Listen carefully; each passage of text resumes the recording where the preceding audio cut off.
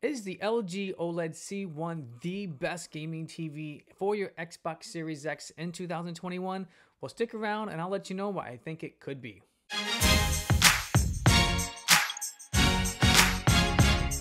Welcome back, everybody. My name is Wayne. Thank you so much for being here. And if this is your first time here, I make videos just like this one to simplify your gaming experience. And in today's video, we're going to talk about why the LG OLED C1 is possibly the best gaming TV that you can pick up for your new Xbox Series X. And by the end of this video, if I have convinced you to grab one of these new TVs, then I have left you a link in the descriptions below, so make sure you check that out if you'd like to grab yourself one.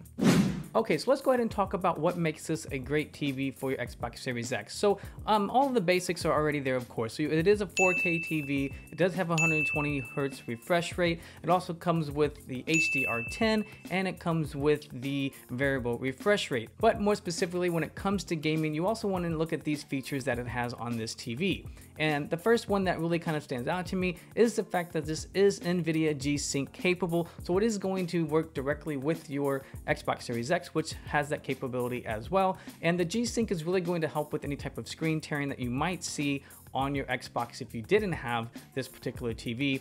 The variable refresh rate should help with that as well, but the NVIDIA G-Sync is going to take care of that even more for you guys. If you're not familiar with variable refresh rate in the first place, what that does is basically it takes the refresh rate that's coming out of the Xbox and it matches it to what's on your TV. So, you know, maybe your refresh rate jumps down from 120 down to 110 or something like that. And what it does is allows your TV to match that same refresh rate so you don't get that screen tearing that we were just talking about. And now another great feature of this TV is that it does have a pretty low input lag of around 13 milliseconds. And as well, if you're looking at the response time, it has a very low response time of only 1 millisecond.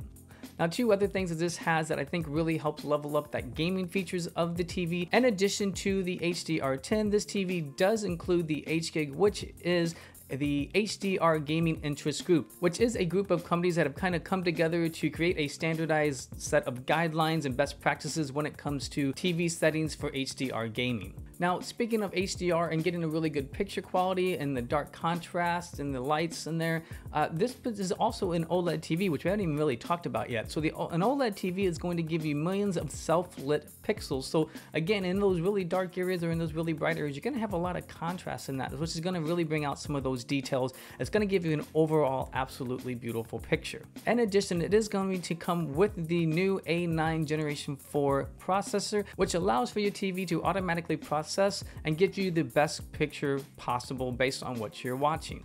Now, one other feature that I've been neglecting to mention until right now, because I really feel like this is actually a pretty big selling point for this TV, and that is the fact that this comes with four, yes guys, I said four HDMI 2.1 inputs. Now, this is a big selling point to me because if you're comparing this TV to the Samsung QN90A or even like a Samsung Q80T behind me here, those TVs only come with one HDMI 2.1 connection. To me, that's a really big thing because, you know, looking for future proofing wise, as things become more dependent on 2.1 inputs, you know, you're going to need that rather than having to go out and buy another adapter or something in the future. This is already coming with four of those. So maybe, you know, if you're a gamer, obviously, maybe you're not only looking to plug in your Xbox Series X, but maybe you're also going to get a PlayStation 5. And now you'll be able to just plug those directly into the TV without having to have another type of adapter. So guys, I really feel like that's a very big selling point on this TV as well.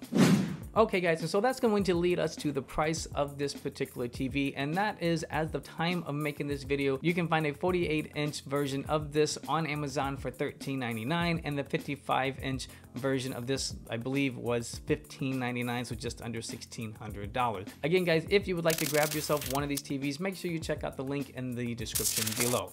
In my opinion, I really do think you're going to be hard-pressed to find a better all-around gaming TV for your new Xbox Series X, or frankly even for your PS5 if that's what you're playing on. And if it weren't for the fact that I have a really good long history with Samsung TVs, I probably would have had last year's model, the LG CX.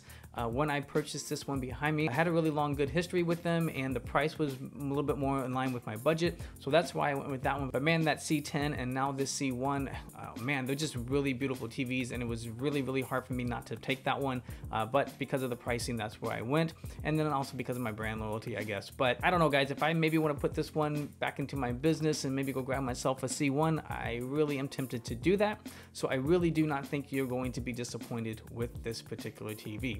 So guys, let me know what you think of this TV. If you've already bought one, I would love to hear from you. If you're thinking about buying one, you know, let us know. Is there anything that maybe I missed that I should have gone over? Let everybody else know about those things. Or if there's any complaints that you have about this TV, also leave those in the comments below so people can make the best decision for themselves.